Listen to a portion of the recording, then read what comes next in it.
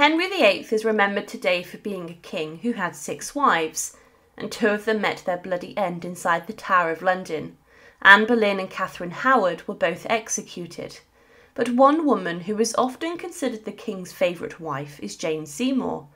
The basis of this is that she was the only wife of Henry VIII who gave him the son he greatly desired.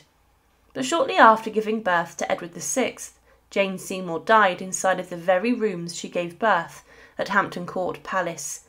She was a woman who was destined for big things in the Tudor royal circles, and that's because she was part of a family that rose to prominence during the Tudor period.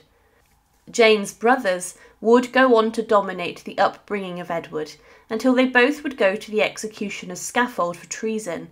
But who was Jane Seymour's mother? Who was the grandmother of the king? Marjorie Wentworth was born in 1478, and she was the daughter of Sir Henry Wentworth and Anne Say. Margaret's grandmother was Elizabeth Cheney, who would also be the great-grandmother of Anne Boleyn and Catherine Howard, and of course Jane Seymour, linking 3 of Henry VIII's wives through blood. Marjorie's first cousins were Elizabeth Boleyn and Edmund Howard, and she came from rather high-class backgrounds. Marjorie was also a dependent of King Edward III, and when Henry VIII wished to marry Jane Seymour, he justified her royal heritage by looking back into her lineage and discovering she was related to Edward III. Henry was able to see that Jane was not just a commoner in this sense. However, Marjorie's father, Henry Wentworth, became a prominent part of politics in Yorkshire and Suffolk. He would later become the Sheriff of Yorkshire as he managed to keep the peace during the reign of Henry VII. However, Marjorie as a young child was given a place in her aunt's household, the Countess of Surrey. Here she met the poet John Skelton, and here she inspired Skelton, who was a skilled poet. He believed she was a beautiful woman, and he dedicated much of his poetry to her. In one particular, he compared her to Primrose, and mentioned that Marjorie was a shy and kind girl. But on the 22nd of October 1494, Marjorie married Sir John Seymour. Her husband would become a courtier who served during the reign of Henry VII and Henry VIII's courts, and the Seymour family had been important in politics for decades.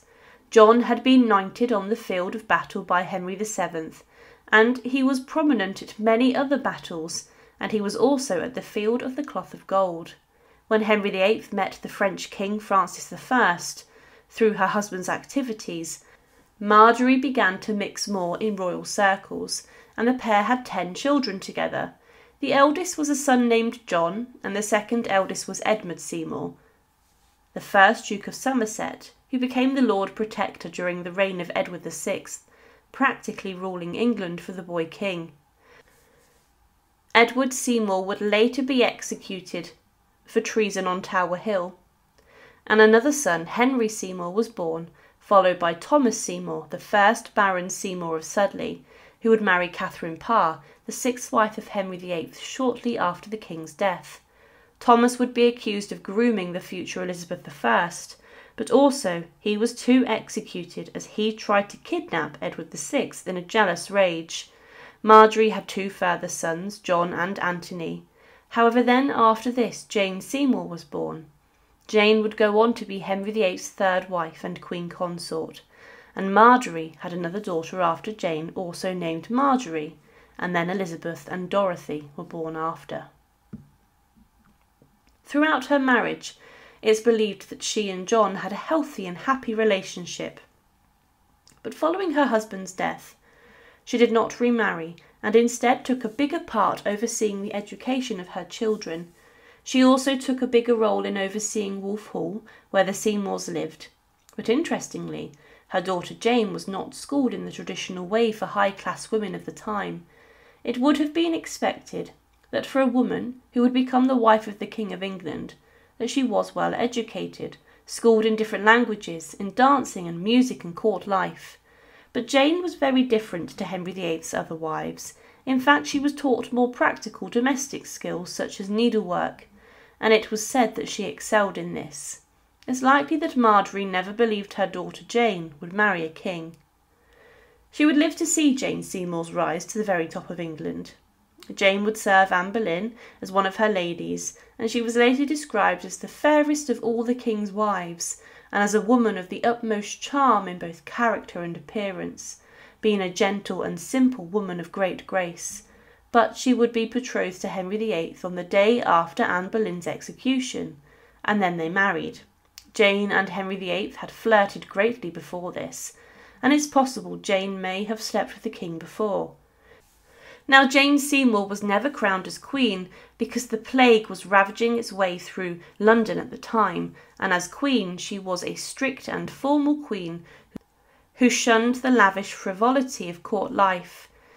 She reorganised the royal court into one which was upheld with decorum and grace, and she didn't really involve herself and meddle in affairs of the state and the king's troubles. She also formed a close relationship with the king's daughter Mary, the future Mary I, as she backed Mary to be restored to court and the royal succession. But the greatest gift Jane Seymour would give Henry VIII was a son in the form of Edward VI. But Jane's labour had been difficult and long, lasting 3 nights and 2 days. The baby was not positioned well, and following giving birth it was clear that Jane was unwell. She died on the 24th of October 1537 at Hampton Court Palace, but Marjorie Seymour, the mother of Jane, would have to put up with this grief. We consider much about how Henry VIII would have felt losing the mother of the son he greatly craved. However, the pain Marjorie must have felt seeing her eldest daughter dying tragically would have been heartbreaking. It's certain she would have been there to visit her daughter Jane in the days following giving birth. But Marjorie would have also had to deal with the execution of Thomas Seymour. Thomas had mentioned, during Edward VI's reign, had been caught outside the royal apartments armed with a pistol, having shot the king's dog in an attempt to seize the king for himself. Having grown crazily jealous of his brother, Thomas was executed on Tower Hill, and Marjorie in her old age would have had to deal with this also. But on the 18th of October 1550, at around the age of 71 or 72, Marjorie Seymour died. She was outlived by a number of her children, but her role in Tudor society and royal history is largely forgotten. But she was very important. Marjorie would be the grandmother of the boy that succeeded the most infamous Tudor king of them all, and she would also be the mother of the Queen, whose tragic death would have pushed Henry VIII over the edge towards chaos. Marjorie lived a long life, and like a number of her children who were executed and tragically died.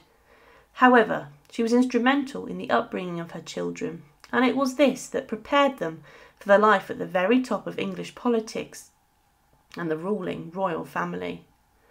She is a forgotten Tudor woman who today deserves to be remembered. Thank you for watching, and to support, please subscribe to Her Remarkable History. Thank you.